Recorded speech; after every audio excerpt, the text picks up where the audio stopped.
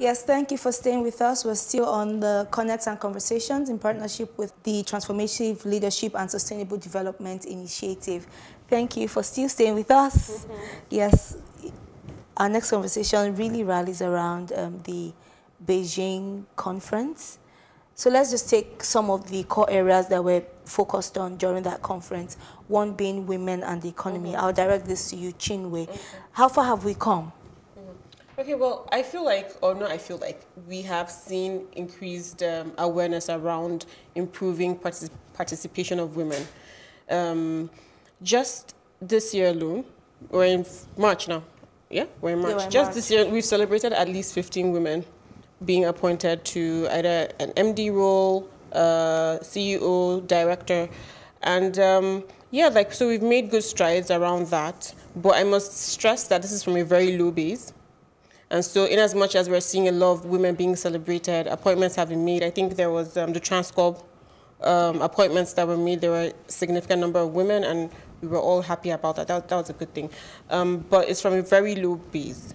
And so there's still so much more that needs to be done. And in corporate Nigeria, really, policies need to be deliberately put in place within organizations that promote the growth of women. Now, policies that would allow for a woman who gets pregnant, gives birth, and is trying to come back. Reintegrate back yeah, into the system. reintegrate back, exactly. We need policies like that, policies that would make it conducive for moms to work in peace at work. So there are offices that have breastfeeding rooms.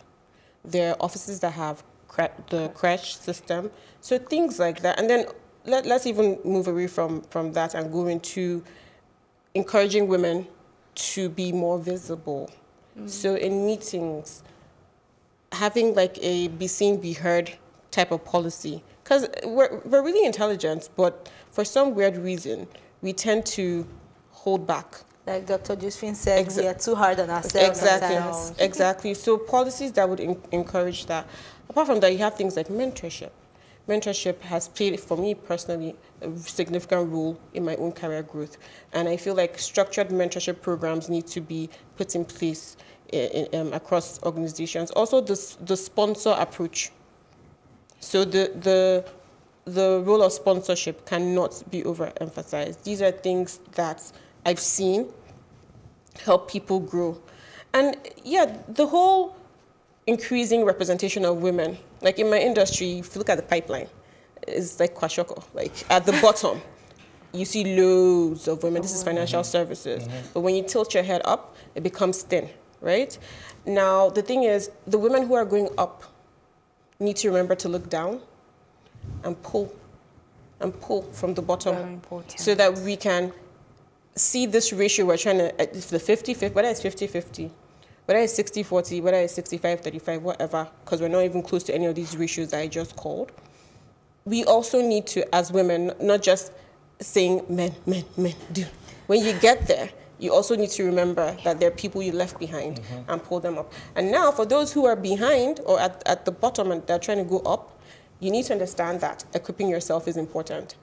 Nobody's going to speak on behalf of or is going to push for somebody who is not valuable or who is not competent. So you need to work on yourself if you really want to be pulled up.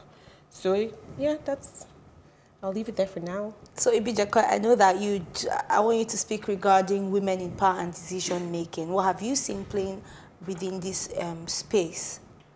Particularly in terms of financing, when it comes to women in governance, those who want to run for offices. Look, I think women need to stop being conservative when it comes to speaking about the role of finance in politics. Money is important, full stop. Without money, you cannot run for office in Nigeria. And I'm not talking about vote buying or, corruption, no. The logistics, involved in election planning, it's very expensive. You're going to have people working for you, and if you don't pay them, you're going to have volunteers, right? But you also need to have your own staff, people that you can delegate to, people that are not just doing it when they want to do it, people that you're giving areas of responsibilities. Very important. See, I was speaking with a lady, Tari Oliver.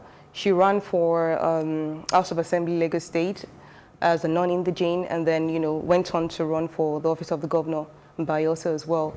And one of the things she said was, look, when a man is running, his friends will rally around to support him, from business, from everywhere, like, this is our person, you know. When a woman is running, she's running in silo. And that's why, you know, I don't know if I said this before or maybe it was just off air, but mental health, no one really talks about it. Yes. A lot of women are so burdened with carrying the responsibility of running alone. They don't have the support network. They don't have the strong, you know, financial might. And then they end up being so exhausted after elections. A lot of people that run in 2019, speaking with them like, nah, I'm not running again. It shouldn't be that way. We need career politicians as women. The same way Chinwe has a career path, I have my career path. We need women in politics like that. We need women that have been in politics for 10, 20 years. And like you said, in the corporate sector, when you get out of there, remember to pull, you know, the lady who's the woman leader at the party level, so that she can also contest for that office high up there. I don't really, I mean, no, because I mean, obviously, on a talk show, I don't really want to be quoted, but I don't really think that the women that are in politics right now have done a lot, you know, to support the upcoming generation. And that's just a fact. People always say, you know, we're our own problems. Women need to support women. It's very important. We need to form a formidable network. And if I can just highlight a bit of what we're doing with Electa, and I mean, that's one of the reasons why we actually, my organization, the Socio-Economic Network Africa, and Women in Leadership Advancement Network came together to establish Electa, you know, which is an end-to-end solution. Essentially, like, what, you know, 2019, what happened? Why do we have 4.1% representation? Why are women exhausted? Why didn't we have, you know, a lot of women coming out? Why are they saying they're not coming back? And also, it's, you know, the funny thing is, women actually constitute the highest voter population in Nigeria. But then you don't have women high up there. I mean, for me, that's just ridiculous. So it means women are not voting for women, or enough women are not coming out. But whatever it is, we need to fix it. And I think coming into 2023, we need to be very deliberate about it. We have a lot of intellectually sound women in the corporate sector. Why are they not coming out? Women who should it's not even about that. See, the growing middle class are not interested in politics. I always tell people, you keep complaining about Nigeria, but you know your own problem. You want government. See, government can't do it all. It is your civic duty and responsibility as a citizen to either vote, to run for office, or to support someone running for office. But you need to be active. You cannot complain about government being inefficient when you don't go out to vote, when you don't exercise your fundamental right as a citizen, and then you expect some level of accountability. It's not possible. We need we need the new wave of, you know, we need the revolution happening in the corporate sector, where you're seeing a lot of younger women, you know, rise, shatter the ceiling glass and rise above, you know, going into senior positions and overseeing like blue chip companies. That's what we need in politics. How many of you guys, I mean, so Chinwe, are you ever going to run for office? I'll probably go for appointment. Okay, I'm going somewhere with this. CBN. You see, and that's important because see, when you're there, also, you know, policies that can actually affect the lives of women, and that's very important. So, see, you actually have a destination. You're planning. You're going for something, and that's beautiful. But a lot of women are like, I'm not interested in politics. I'm like, I don't want to know. Why would you say that? I think it's also the way politics is done here. So even those who may have aspirations to get into these positions, I don't know, it's not straightforward, and Yeah. See, Chinwe, I understand.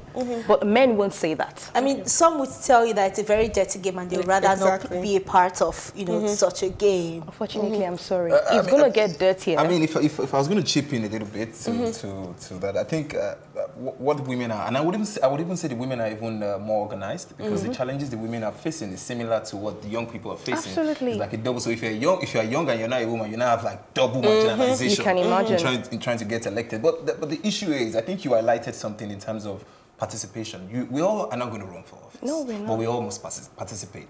So you can either, you need to decide what part of the exactly. party. Just find the place for yourself. And let me say something to buttress what you said, and which is what I always say in any forum in which I'm speaking to young people, or even women who are running for office, that economic empowerment comes before political empowerment. Yeah. If you're not economically empowered, you are running, you're a joke, literally. And I'm one of those people who advocates that as much as we need professionals, I mean, we need people who are career politicians. But I believe that if you're also a politician, you must bring something to the table. Absolutely. So for professionals in politics, Absolutely. there must be a value that you've created somewhere that you want to bring to the table. Absolutely. So I think it's important that we buttress that. So men understand these things. And I have a mentor who always use this particular narrative to say that the networking required, from a very young age, a boy is socializing at the age of 5 with a team of 11 on both sides. At that point right now, his sister right now, who is a bit older than him, is in the kitchen learning how to cook a bar, a wedu and amala. I'm not saying that there's anything wrong with that. But the networking, exactly. So that networking right now is already impaired from the get-go. Yeah. At 5, he has